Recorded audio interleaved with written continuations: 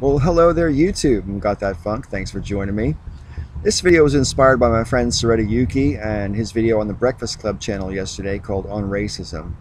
And whilst it's not a direct response video as such to any of the points he was making, it is sort of inspired by him. This is a subject that I've given thought to on and off my entire life. And recently on YouTube, I've been witness to conversations about, whether or not everyone is to some degree a racist. And that's a proposition which I am extremely resistant to. And I understand that there are people who resist that accusation based on the fact that they want to cover for their own racism. I hope that I don't fall into that category, and personally I don't think I do, but it's a subjective opinion about myself, so obviously that's only worth what that's worth.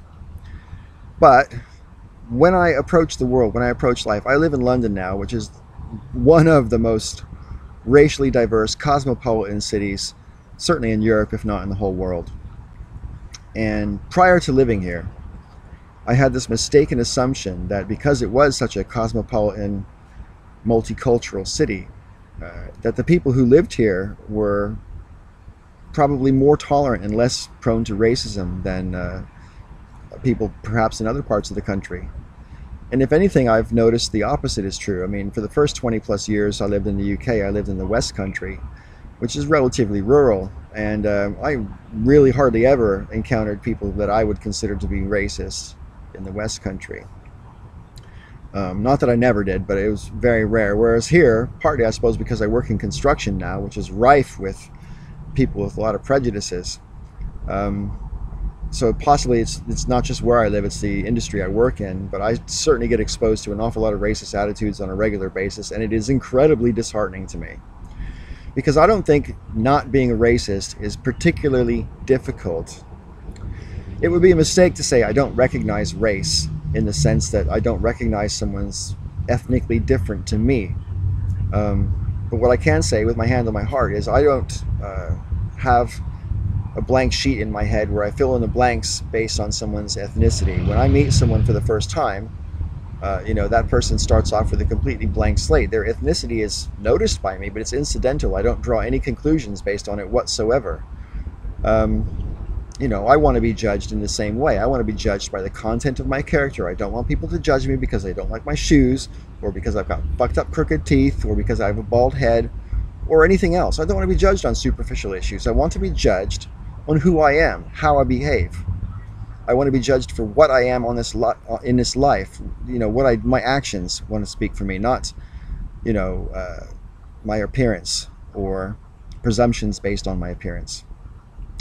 So if I want that for me, then I have to be prepared to extend the exact same courtesy to everybody else. And to me, that's so self-evident you shouldn't even have to say it out loud. But clearly we do, because a lot of people don't want to judge people in the same standards they judge themselves by.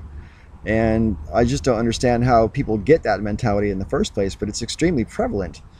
And I think that's part of the problem as regards issues of race.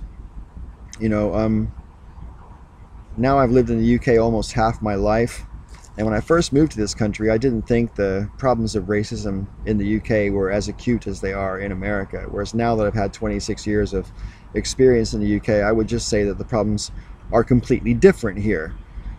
But they are just as acute, if not quite so bloody and problematic. They are just as acute because they're endemic in certain parts of the culture.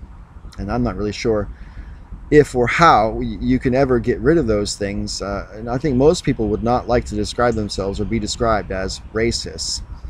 But I'm not sure how many people really put the effort into not falling into the trap of preconceived notions about people based on ethnicity. It is a trap, and we are surrounded and reinforced with these notions all the time. It's happening to us all the time, both overtly and covertly, which is another thing I wanted to say. A few weeks or months back on one of my Breakfast Club videos, I had a conversation with Umar Sores. I think the video was Cultural Appropriation is Bullshit. And I mentioned something about covert racism, and Umar said to me that there's no such thing as covert racism. Racism is racism. What I call covert racism is still racism. It's just more insidious because it's not as obvious. And because it's more insidious, it in some ways can be seen as more problematic than what I would call overt racism. And that's something I wanted to throw out there for discussion with my audience. I mean, it's my personal opinion that with prejudices in general, whether you're talking about sexism or homophobia or racism, that there is such a thing as different levels, different degrees of racism, or different degrees of homophobia, different degrees of misogyny or sexism. And that doesn't necessarily mean that the lesser degrees are a lesser problem, because they all combine to make this incredible, huge problem, which is racism. Finally, I want to close my video down by saying that, I personally am of the opinion that racism means preconceived notions about someone based on their negative preconceived notions about someone based on their ethnicity or their perceived race. That's my opinion about what racism is, and because that's my opinion about racism, I think that racism can come from anybody towards anybody, from anybody in any group towards anybody about any other group. I think different parts of the world have different kinds of racism. Different groups, whichever the dominant group is, will almost certainly have a number of prejudices based on the minorities among their own group. I can't think of any place on earth where that mentality doesn't pertain to some degree.